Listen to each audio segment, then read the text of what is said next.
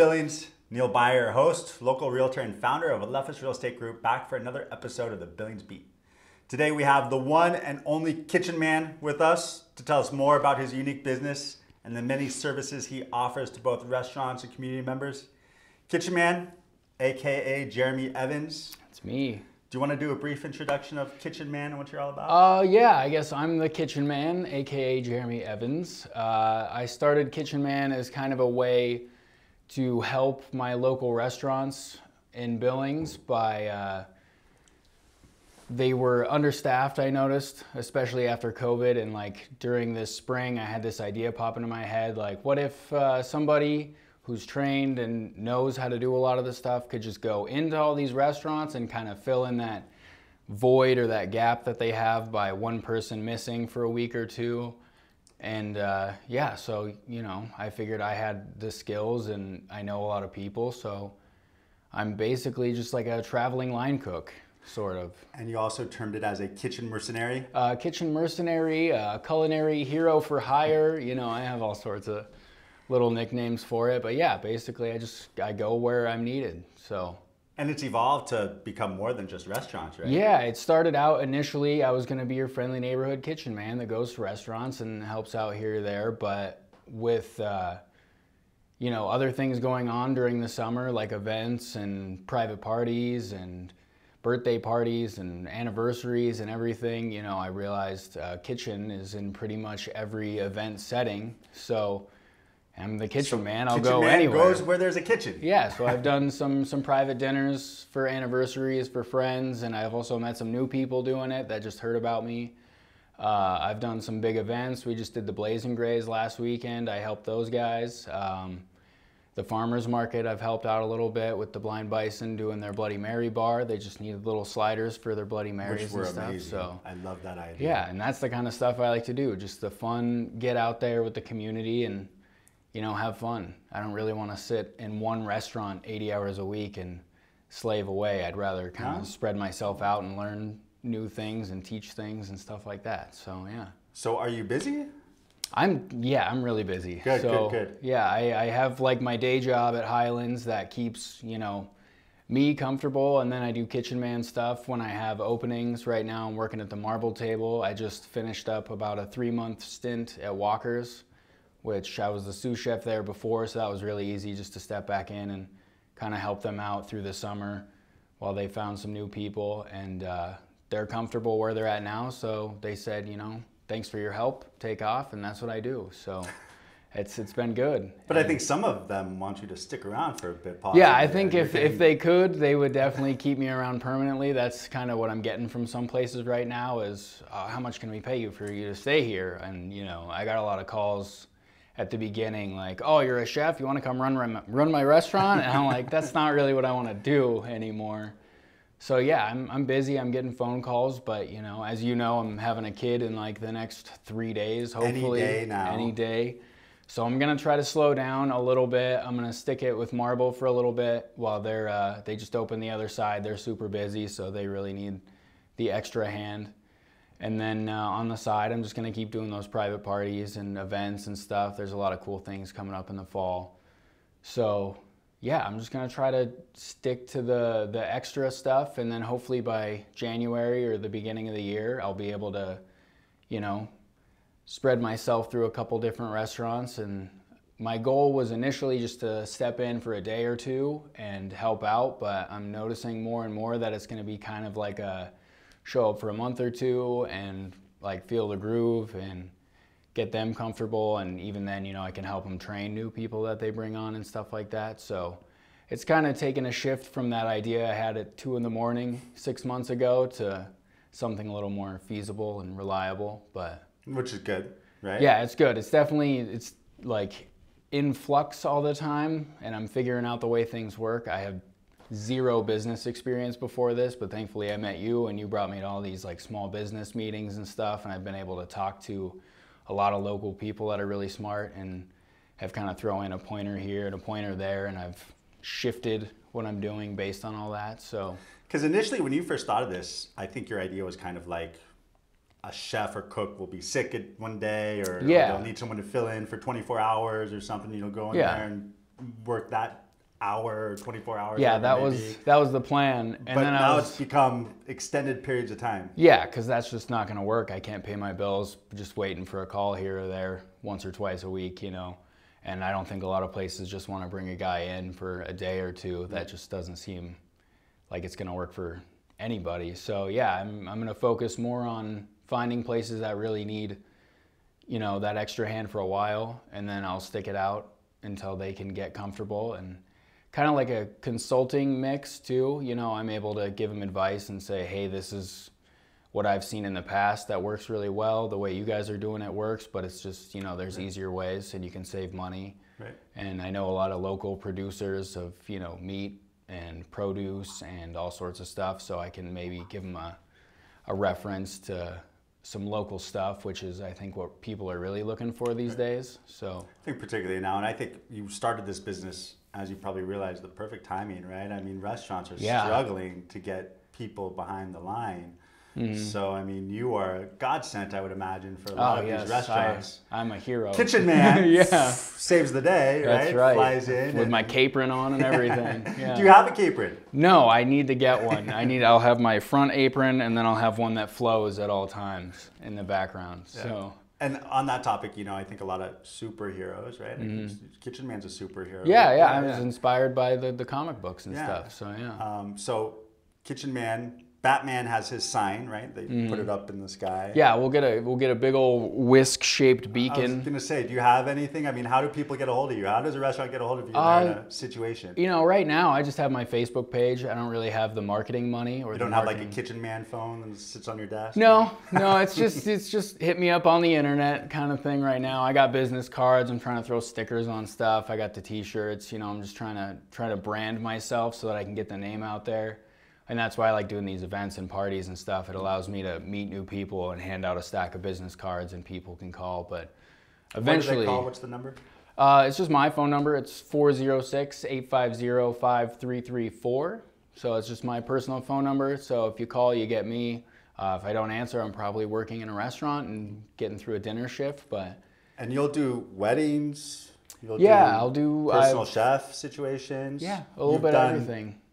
Cook trainings? I've done cooking classes. We just did a little cooking thing at the depot a couple weeks ago. It was like a built for beef thing, so they wanted me to use some local beef to teach elementary school kids how to make something with beef. So we did a little chili cook-off, and that's really easy for kids to pick up, and you get to use beef. So, you know, I can fit in pretty much everywhere. Weddings are a little tough because I don't have a team yet or anything, so I have people I can small call. Weddings.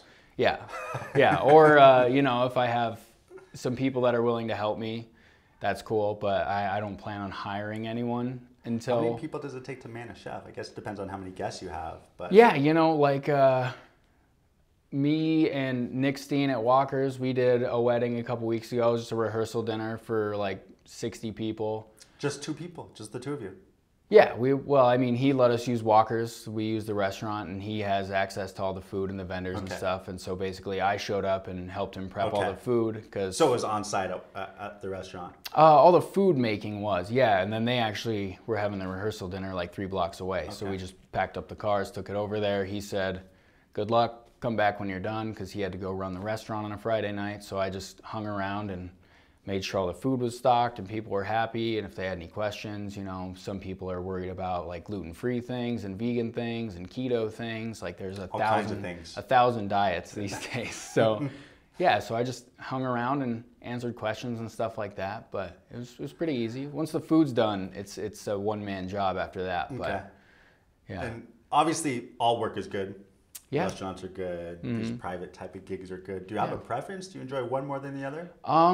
You know, it's there's different reasons I like other things. I've done some volunteer work. That's cool because I like to help the community and it gets my name out there and stuff. And then the restaurants are fun because it helps me learn new things from other chefs and also proves that, you know, I can come into a place and just fit right in and step in. And I'm a pretty fun, active guy on the line. So I do like cooking on the line. That's probably like my favorite part of restaurant work. But then the parties and events are cool because, like I said, I get to meet a lot of people and I get to socialize and it's a little more laid back. They brought me a White Claw at that wedding dinner and we're like, yeah, lay back, have fun. Have a drink. So yeah, it's you know, each of them have their perks, and none of them really have all that many downfalls. So it's the right place to be. Kitchen environments can have high pressure situation, right? Oh, certainly. Do Yeah. you enjoy that? The I high think pressure, that's when I get like my most, Jeremy kitchen man persona. I've definitely had nights where I'm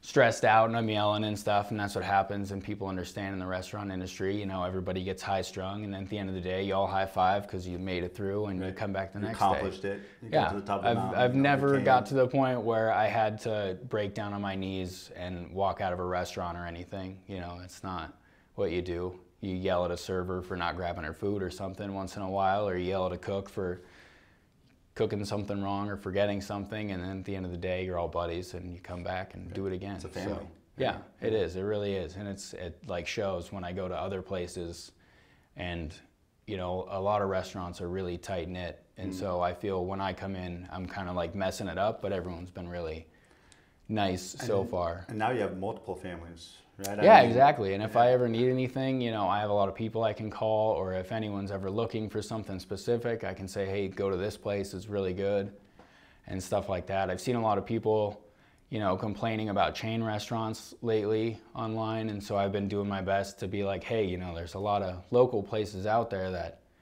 will give you that family environment with good food and good service and stuff, and you don't have to worry about, an hour-long wait at Applebee's or something. Yeah. So, yeah, I'm just trying to give back to the restaurants they're giving to me, and then give back to the community and share everything within Billings and Montana and everything. So, yeah. Kitchen cool. Man. Let's go back to the name for a second because it's a brilliant name. Yeah. I think from a branding perspective, I think it's yeah, it works. My cousin made this logo. He just started graphic design, so I hit Shout him out up to your cousin. What's your cousin's name? His name's Nick Wall. Nick Wall. Yeah, right now I think he's working in Disneyland, so he got a cool summer job. But yeah, he designed this logo for me. I think he's just working in a restaurant or something. All right. While he goes through school and stuff, but he's going on rides for free. Yeah, while it's probably. Closed, maybe. Yeah, enjoying it while he can. So. But he did that awesome. Does he do that? Is that going to be his career, you think? Yeah, I think he went to school for graphic design and he really wanted to do it. And me and him have always been like connected with superheroes and Star Wars and stuff like that. So he seemed like the perfect guy to reach out to for a superhero themed logo. So if you need branding, designs, what's his name again? Nick Wall. Nick Wall. Little Nicholas Wall. I think Nick Wall is my Facebook friend. Yeah, he's my hero, that's for sure. So I mean, and it also comes out of your passions, right? I mean, you love superheroes, and I'm not really within this realm. Mm-hmm. So can you tell me more about that? I mean, where did your passion for that come from? When I had the idea in mind, I was like, kitchen mercenary. Yeah, that's good, but that's a little too abrupt and it's a lot of syllables. Harsh. And then I thought about it. I was like, kitchen man. Why not kitchen man? I'm like a hero for hire. It'll work. And I threw the hyphen in there because Spider-Man's got a hyphen. I also like to think that's the line, like the kitchen line that I work on. I don't know. That was an afterthought. You need to talk to I'm so bad with names. What's his name again? Who? Your cousin. My cousin, Nick, yeah. You need to get him to make some work there to make it a kitchen line. Yeah, there you go. We'll just put a little person standing there. He actually made me he made me like a comic book character guy with an apron and standing with his hands on his hips and stuff too. So yeah, it was cool. I like that. I've never heard that. We'll get a comic book someday. Maybe I'll be in the Marvel universe and just make a movie. Dreams come true. That'd be awesome. Someday. Or I'll just get a TV show on the Food Network and I can go around with Guy Fieri and try food and fix restaurants. And have like a kitchen man mobile that you pull up in. That would be sweet. If you had a kitchen man mobile, what would it be? I like this Kia Sorento that I have, so I'll just get one in red. It's a nice family vehicle. It is a nice vehicle. Load it full of food, You are local Billings, born and raised, right? You spent some time outside of Billings, but came back. Yeah, as far as I've gone was Missoula. I lived there for like about a year, and it just wasn't really for me. I didn't have a whole lot of friends there, or family or anything, so I was just kind of going off on an adventure for a little bit. And it was cool, but at the end of the day, I had to come back home where I know everybody. And yeah, so Billings is home, and it probably always will be. And what do you think about the trajectory that Billings is on right now? I think it's booming for sure, like in a lot of areas. Like you sell houses, the housing market is insane. Yeah. And then, restaurants, there's a lot of local restaurants that have opened up just this year And so I think the food culture is really shifting away from those big chain restaurants to being more localized and stuff. And there's also a lot more like providers of produce and meat and all sorts of stuff that is grown here in Montana. So I think it's becoming more of a cultural thing. And I think, I think that we see more like big events and like yeah, now that different COVID is over and people, well, you know, COVID's almost changing. Yeah, it's always in flux, yeah. but people are still more willing to go out and do stuff, I think, especially after last year. So there's a lot of events that are happening, and a lot of the ones that I've been to are pretty safe about it. They're in big areas, the tables are spaced out and stuff like that. And so that kind of adds to it as well, because you're able to have these bigger sized parties with maybe less people, so it feels a little more personal, and there's a lot of local stuff happening. All the vendors are local. We're not bringing in a bunch of extra stuff we don't need. So yeah, like the farmers market is popping off. Been huge. Yeah. The headquarters that Casey Anderson Yeah, the launched, headquarters market, that'll be a good Bloody thing. Marys that Blind Bison and Trevin handle are phenomenal. I know that helped me wait in line for face painting, having a Bloody Mary in my hand. Absolutely. So, it's just genius having those big, not big burgers, but they're big compared to little the glass. sliders on top of your sliders glass. on top, and just delicious. It's a snack and a drink in one. But then like tacos and tequila, and then the Blaze and Grays. I think a lot of new events and activities are taking place that I think shows the change and progress that Billings is making from a restaurant and food and event perspective. Yeah, I think it's been a good year all around. You know, another thing I've noticed is what's her name, Alyssa. She's always painting the the beautiful murals. Yeah, those paintings all over, and downtown's been adding a lot of more like fun stuff to make it less dark and dingy and more open and like family friendly. So I think all around town, people are kind of ready to go out and experience the town for what it is, and not just, you know, hide in their houses and order from Uber Eats and stuff. Right. People are over, I think, being locked inside. Yeah, and I don't for think better or worse. You know, hopefully it all works out for the best. And I'm optimistic, so I hope and think that it will. Anything else about Kitchen Man you want to add? Anything we missed? Anything we forgot? Anything new on the horizon? I don't know. Like I said, this kid right now is due any day now, so I'm gonna be in dad mode for the next couple months. But you know, private dinners are really easy for me to do. I charge $100 plus cost of goods, which I think is a low ball for a lot of people in town. He's also a lot of fun. I mean, he doesn't just cook magnificent food. He's a fun guy to hang out with, and probably will make you smile and chuckle a little bit. So we've definitely had a lot of fun, and I can do like cooking classes style private dinners. So if there's anything, you know, you've always been intimidated about making, like bread or fish, seafood is like my real go-to. But pasta, I can make pretty much anything, and then I can get you involved, or I can just make it for you and you can sit down and enjoy your wine and whatever. So, you know, I think that's what I'll focus on the next couple months while I'm busy at home, is I can do a lot more private things. It's a lot easier for me to organize and stuff rather than weddings and big parties. So what is your resume? I mean, you've worked at quite a few restaurants under some influential chefs in Billings. Yeah, my resume is like 12 pages long. So that's kind of one of the inspirations behind this idea was it's just hard for me to stay somewhere for a long period of time. I get like antsy, and I feel like there's something I could be learning elsewhere, or something else I could be doing. Grass is always greener. Grass is always greener. And like, I think that's one big inspiration, was like, how can I find a way to move around a lot? And so, you know, I've worked with Nick Steen at Walker's. I helped open the Midway a couple months ago, and I just wasn't feeling the long work weeks anymore, so I started to do this. I worked at the Petroleum Club for a couple months. You know, now I'm working with Jason Marble at the Marble Table, and that guy's phenomenal. And, you know, there's just so many talented chefs in town that I feel like I could learn things from. Maybe someday, you know, I'll be on that list of good chefs and stuff, and that'd be really cool. But right now it's more, I'm trying to help them, and I want to learn from them as well. So it's actually genius from a learning perspective, because you're putting yourself out there and given the opportunity to help these chefs at some of the most well-known restaurants in Billings and learn from them and gain experience from them. So it's it's a cool. smart way to learn. I mean, it's a win-win, right? I mean, you're providing a service to them, but you're also able to get feedback and information and influence from all of these chefs in Billings. Yeah, and that's the goal. My creativity is kind of, I have my go-to recipes, but I really want to kind of branch out a little bit. So, there's lots of people in town. I work at Highlands with Troy, and he's super creative with stuff.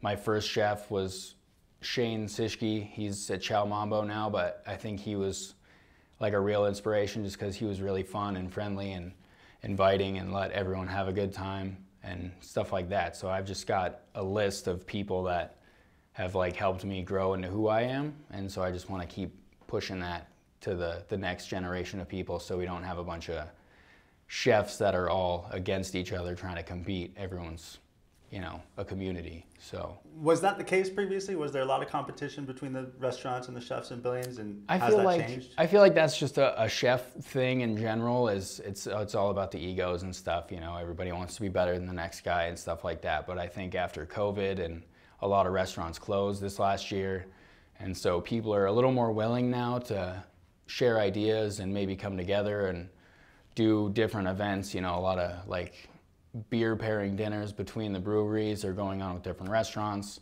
and so a lot of places are doing collaborative things. And so that's kind of what gave me the idea to jump in the middle of all of it and just branch out to everybody. So genius. Yeah, thanks. One last question. Yeah, you're getting busy. I think you're going to need a sidekick soon. Yeah, I'm gonna need some sidekicks eventually. Right? Are you looking at it already? Are there? Like I said, I have zero business experience, so I don't really know how to hire people and all that jazz, and I'm not really making enough yet to hire someone full time. But I definitely have a list of people I've worked with in the past that I can call up and say, hey, I need an extra hand on this. I need a sidekick for this event that I'm doing. I've already got one thing at the depot that I'm doing, so I called my buddy Colin that I worked with for a couple of years, and I know I can trust him. So when they come along on these gigs, do they have a AKA as well, or they just go by their I think, it depends. A lot of people in this town are I'm really outgoing, and I like to brand myself on things, but a lot of chefs in town are really a little more humble than me, and we'll just say, I'm this guy. I made the food. I'm Michael. Yeah. So a lot of people, just are willing to help me, and it's cool. And I'll shout them out, and they get really nervous and anxious. I know we talked about this before. I think it was a couple of days ago. Like I have a vision of Spatula Man, or we'll get a whole range of people. I mean, if I'm gonna have a movie, I'm gonna need all these characters. What comes first, the movie or the comic book? Well, you got to have a comic book to make the movie off of, right? You need an adaptation. So if anybody's making comic books out there, hit us up. Yeah, there you go. Or hit him up. Hit me up. All right, Billings, thank you so much. Jeremy, it was a pleasure talking to you again. Yeah, you as well. Thank you so much. Take care. Yeah, I will. And Billings, till next time, Billings Beat. We'll see ya. Neil Byer, Love Is Real Estate Group. Kitchen Man. Kitchen Man. Bye.